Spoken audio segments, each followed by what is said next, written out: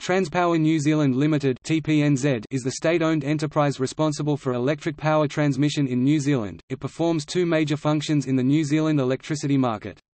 As the owner of the national grid, it provides the infrastructure of electric power transmission that allows consumers to have access to generation from a wide range of sources, and enables competition in the wholesale electricity market. As system operator, it manages the real-time operation of the grid and the physical operation of the electricity market.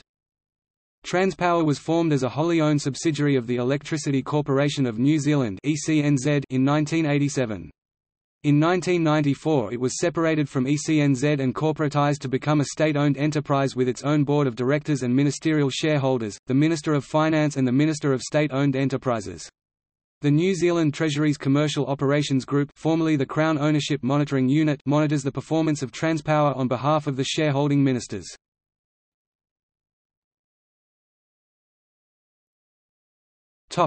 Role of the national grid.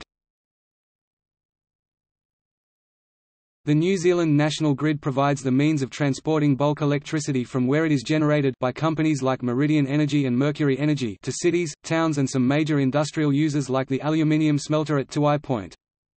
Most of the electricity from the national grid is delivered to New Zealand's homes and businesses by electricity distribution companies like Vector and Orion. A few large industrial users are directly connected to the national grid. Transpower owns and operates 11,806 kilometers (7,336 miles) of transmission lines.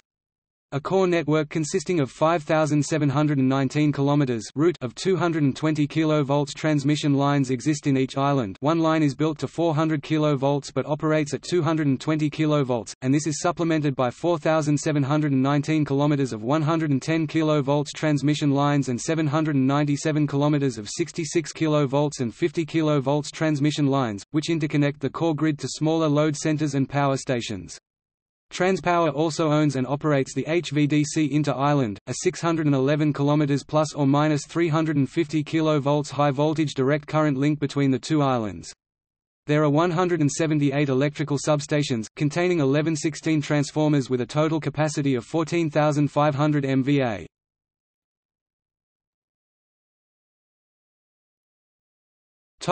Regulation under the Commerce Act. The revenue that Transpower receives for the provision of the transmission service is regulated by the Commerce Commission, under Part 4 of the Commerce Act. The type of regulation is Individual Price Quality Path regulation, and came into effect on 1 April 2011. The Individual Price Quality Path governs Transpower's revenues for each pricing year, with the paths being reset either every 4 or 5 years. Quality targets for the transmission service are also reviewed and monitored in the regulatory process.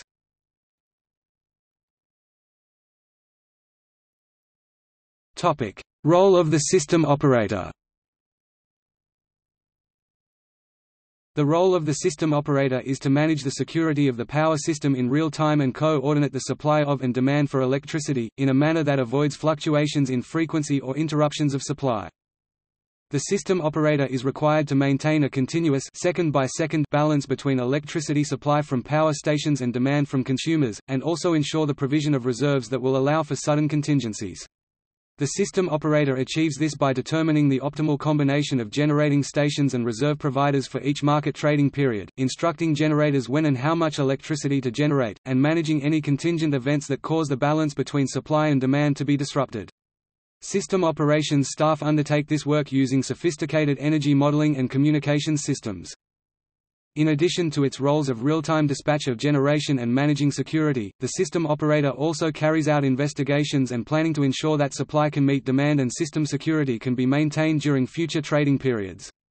Examples of planning work may include coordinating generator and transmission outages, facilitating commissioning of new generating plant and procuring ancillary services to support power system operation. The system operator service is provided and funded under an agreement with the Electricity Authority.